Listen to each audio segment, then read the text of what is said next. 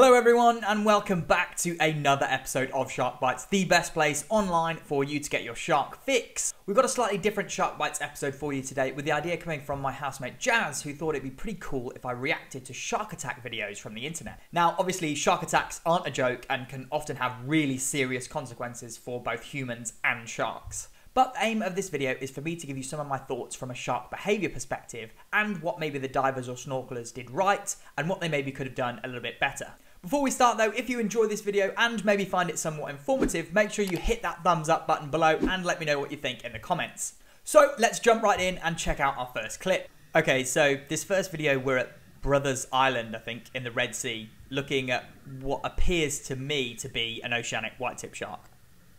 So my immediate first thought here is this is a species that can, on occasion, be pretty aggressive. Oceanic whitetips have been responsible for a number of bites on humans in the Red Sea, one of the most famous being the attack in Sharm el-Sheikh about 10 years ago. Straight up from a diving perspective though, this is a mess. I mean, everyone's separated, swimming all over the place. It doesn't look like there's a buddy system at all with these divers, some of which don't even realise that there's a shark right next to them. People always ask me what the most dangerous species of shark is, usually expecting to get an answer like great white or bull shark, but the answer I always give is that the most dangerous shark is the one that you're not looking at. So initially this white tip is getting up close and personal with that diver in the middle there, and that tells you straight away this is a shark that's not afraid of humans at all, or the loud bubbles that are being released from those regulators. Anyway, the shark does another circle here and approaches this diver who really has no idea that the shark's even there and takes a bite out of that person's leg. Ouch. So my main advice here is pretty simple. Always dive with and stay close to your buddy, and importantly, be aware of your surroundings, especially when a shark's in the area. You saw initially with that first diver that a couple of kicks and a bit of a shove was enough to deter that shark, but the second diver had no idea and got bitten as a result of it. I couldn't find any follow-up information on the diver who got bitten, but based on that pretty big cloud of blood, I imagine a number of stitches were needed after that bite. Okay, next up, no location here, but we've got a tiger shark who looks to be in the middle of a predation event with a turtle. Sea turtles are regular prey items for tiger sharks, with their teeth perfectly designed for grasping and crunching that shell of the turtle. It looks like this underwater photographer maybe is trying to get a good photo or video of that predation event. So first off, I can tell you this freediver is way too close to this shark. I mean, they can clearly see what's going on from the surface quite well, but that need to get the best picture means they're getting really too close to the shark. During a predation event like this, sharks can get pretty aggressive and defensive over their prey item, and that's the same for any shark species. So the freediver heads up to the surface quickly to presumably tell the people on the boat how awesome this experience is, but for a second he's taken his eyes off the shark. So that shark is now on its way up to him, and we can see this pretty crazy behaviour. That mouth is open wide and is basically the shark saying to that diver, back off, this is my prey item. He gets pretty lucky here, as that was just a threat display from that tiger shark, but the whole situation could have been so much worse. He has used the camera as sort of a defense against the shark, and this is definitely what you should be doing. Any object that you have in your hands, you should be trying to place in between you and the shark to try and fend it off. I think the main thing here though is this guy is far too close to that shark, and that's resulted in this pretty crazy encounter. Always watch from a safe distance, guys. Across to Papua New Guinea here now, where two divers are on a very deep recreational dive. So I think the video says that they're around 57 meters, which is just utterly ridiculous for a wreck dive. I would 100% not recommend to anyone diving this deep without like serious specialist tech equipment. This is how accidents happen.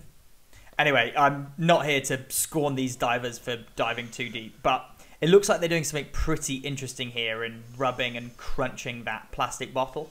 So this is something that I actually hadn't heard of before, but it's apparently used occasionally by divers to lure sharks in.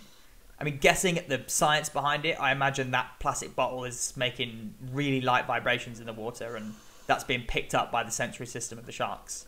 It's probably making vibrations similar to that of an injured fish, and that's what's bringing the shark closer. I think you can all imagine where this is about to go. After some plastic bottle crunching for about a minute, oh, We get this shark charging in full speed into that diver. Wow. I mean, it's pretty difficult to tell what kind of shark that is. It could be a big silver tip maybe, or a big grey reef shark. I can't be sure. I mean, generally this is what's going to happen when you mimic the prey species of sharks. They're going to come in predator mode, and that's how you're going to end up in an accident. We can see here though, slowed down, the diver tries to lift his fins up to place them in between him and the shark, which, if you haven't got anything else, is a good option. But the problem is here, the shark is coming at him so fast, he doesn't really have time to get them up. It also doesn't really look like the shark actually goes for a bite here. It just kind of rams into him, and I can only think at the last minute this shark has realised the diver is not an injured fish, like what the plastic bottle would suggest, and kind of pulls out a little bit. Still, that's really got to hurt, and this ends up being a pretty fortunate outcome, all things considered. Okay, final clip here, and we've got what looks like another oceanic white tip again, just kind of cruising around some free divers. It also looks like there's a few pilot whales in the water in the distance over there. So, cool shark fact here, oceanic white tips are often found in close proximity to pilot whales. It's thought that sharks use the whales to help them find prey. Some researchers have suggested that oceanic white tips kind of hide in and around pilot whales so that they can ambush their prey, but others say that the pilot whales, with that echolocation they have, are really good at finding squid, so the sharks kind of just tag along to get an easy meal. Anyway, that oceanic white tip comes in for a few passes, just checking out these free divers, and this is the point where you have to make sure everyone has got eyes on that shark. As I've said before, and I'll say it again, if you don't maintain eye contact, you really, really run the risk of being bitten. So this guy free dives down really just at the wrong time and gets a nasty test bite on the back of his shoulder. I mean, if he had literally done this 10 seconds prior, he probably wouldn't have got bitten there. But he's just taken his eye off the shark for a split second and it's on him. He's actually so lucky here because this shark could have quite easily taken that arm off.